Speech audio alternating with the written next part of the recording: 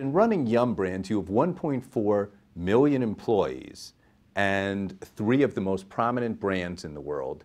You talk a lot about corporate culture. Where did you learn your insights on corporate culture? Well, I've always been real conscious about building a great team, but everybody needs somebody to help them and show them things that they might not otherwise know.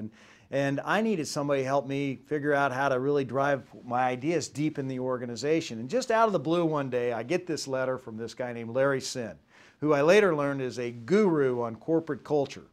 And he asked to come see me, and I met with Larry, and I learned from Larry a lot of really great tools and exercises that would allow me to drive some concepts that I really believed in very deeply, deep into our organization.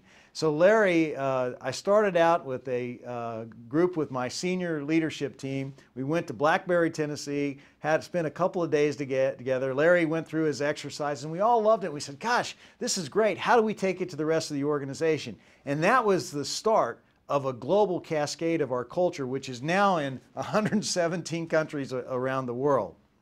And Larry had a lot of great exercises that I loved. And one thing he said is you got to be aware of what you project as a leader. And he called that casting the shadow of leadership. He said every leader casts a shadow, so be aware of the fact that people will do what you do. So first of all, when you wake up every day, understand that how you act is going to drive the kind of culture that you have, and you're responsible for it.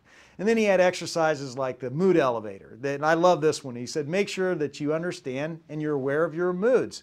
If you come in to work and you're angry, you're not going to make good decisions. So you got to work your way up the mood elevator. And at the middle, I remember he said, you at least got to get to curious and interested. And that's you as a CEO or everyone? Me as a CEO or you as a leader, it doesn't matter. All of us, when we go to work, you got to at least get to that curious and interested stage. And then you really make your very best decisions when you're at the top of the mood elevator, which is one where you have gratitude.